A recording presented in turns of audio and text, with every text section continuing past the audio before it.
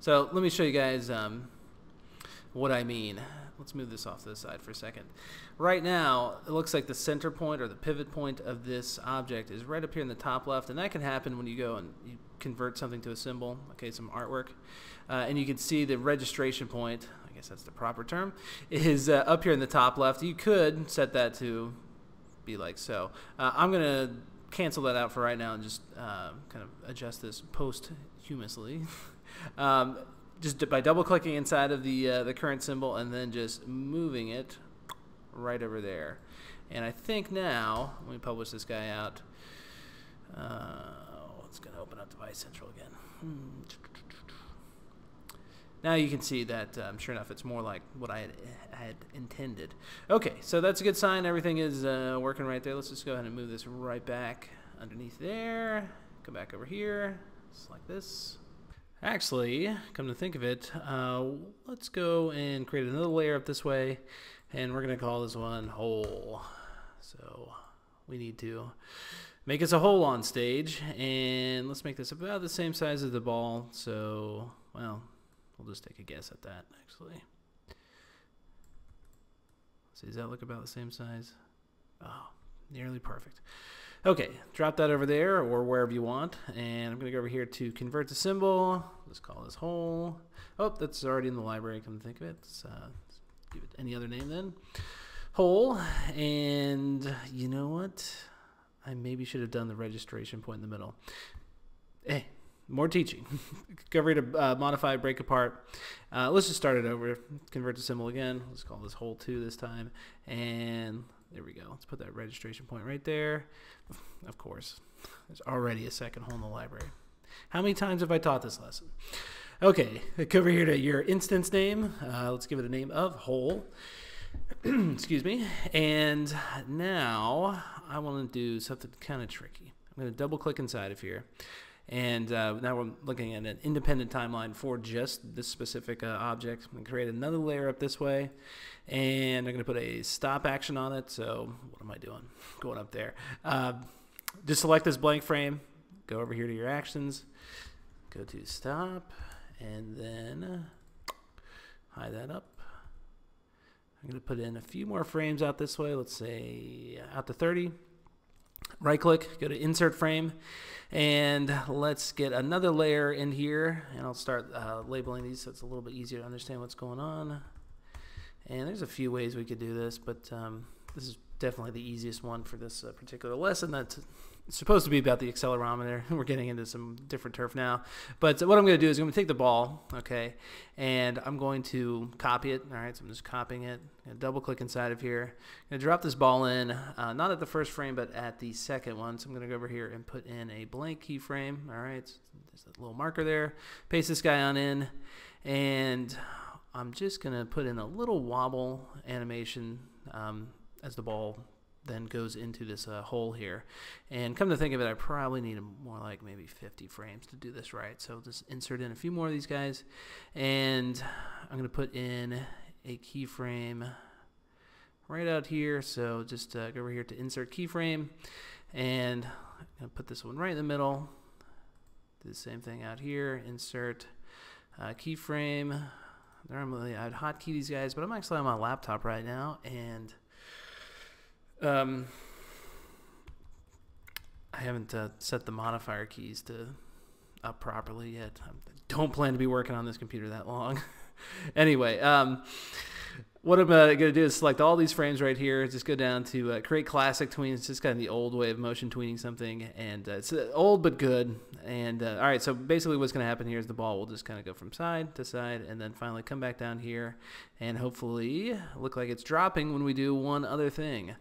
So go ahead and create another layer. Okay, this one's going to be called mask. So let's type in here mask, and then a second layer for the ball. So let's call this ball 2. Right click and go to mask. All right, and then we're going to take the artwork from the actual hole right here. Okay, so copy this, and actually I'll do this the slow way. Go to copy, select right here, paste in place. So this mask is right on top of the hole, and let me just set the mask color to be blue so it's a little bit more obvious. In fact, actually what I'll do is I'll just show this as an outline as well. See a little purple outline right there? That is our mask, okay? And what it will be masking is this ball, all right? So again, I'm going to copy this, and I'm going to hit... Actually, I'm just going to right-click over here to Insert Blank Keyframe. Then I'm going to go to Paste in Place. All right, so it doesn't look like anything happened there, but really there's a second ball underneath this one on this layer. And actually, we can go ahead and blank this out at this point. So let's go and insert in a blank keyframe. And sure enough, again, you don't see any visual change because this is just the same ball right here, just on a different layer. But now what we'll do is put in a keyframe over this way. Again, let's right-click, create Classic Tween. This time I'm going to ease out the ball into this final position right here, and now I'm just going to move it on down. Okay. We could also make it a little bit smaller too if you wanted. Oops. That's kind of weird. I don't know why the center point's down that way, but it doesn't matter too much. Okay, so it's just going to wobble and then kind of drop in like that. And of course you could also tint this guy as well. You could tint it so it gets a little darker on its way down. If this is looking kind of scraggly like that, kind of like the image got pixelated on the, or aliased on the edges, what you can do is you can go over here and double click on the artwork that you brought in, and then go over here to Allow Smoothing, and that should make it look nice and pretty again. Okay, see, looks much better. All right, so again, this whole timeline is stopped initially, and you're just seeing that hole right there. What we'll do is when this ball collides into this area, we're going to make this ball invisible, and then we're going to show this ball just going to drop it in and falling out of the universe. So ready to do it? It's actually not that much code. So go back over here to scene 3, and let's make this happen. Or I'm sorry, scene 1.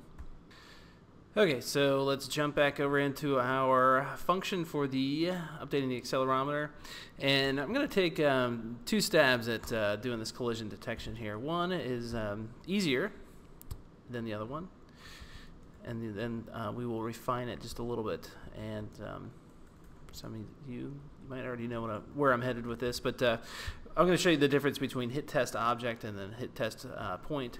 Much easier just to do the object one first, and then we'll discover the I guess insufficiencies of that one. But so we're going to write if, and then whether or not this is true. Okay, so if the ball is colliding with the hole here, in which case we will do our actions inside of here, which will be to write hole dot go to and play. Okay, so it's going to go to its second frame, all right, the one with all the animation inside of there, and then we will also make ball dot visible equal false, and you'd think that would be good and working, right? Well, there's one thing to consider, which is that this code is getting run every 50 milliseconds, all right? So this is also going to be getting run that often, and this will just keep being true, okay? And then it's just going to keep setting our hole to go to and play that second frame, so we probably will see nothing really going on other than the ball just staying there on frame 2. So what we need to do is throw in here just another variable, and I'm going to go create that variable up here at the very top of the file, and this will just be a Boolean type variable. We're going to call it isFalling, okay, and this will be a Boolean type, and we're going to say that this is initially set to false. All right, then we're just going to jump down here and do this little double ampersand sign and make this be isFalling. That is set to false, okay, then what we will immediately do is set isFalling equal to true, okay, so you can consider this like a question. Hey, is it falling? Yep, sure is at this point. And then that way, this if statement only evaluates to being true one time, okay, just the initial collision, and then the ball falls, so it goes to and plays frame 2, and it will be invisible at that point. And then let's go and see what is going on now.